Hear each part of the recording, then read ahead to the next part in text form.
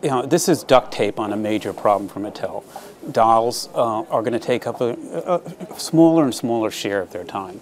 And whether they're multiracial or they're broader and connected better with the population, that will help slow the decline, but it's not going to solve Mattel's huge challenge of how to compete in a broader toyscape, if you would. So now Mattel brings you Ken, Barbie's boyfriend, with a complete wardrobe of perfectly tailored clothes of unmatched quality. They're competing in a broader scape of entertainment and toys. Kids have many more options, huge options on the electronic front. Their share of the toy market will continue to shrink unless they broaden their palette, not just stick to their knitting and just play with Ken and Barbie. Well, I think the brand will remain iconic.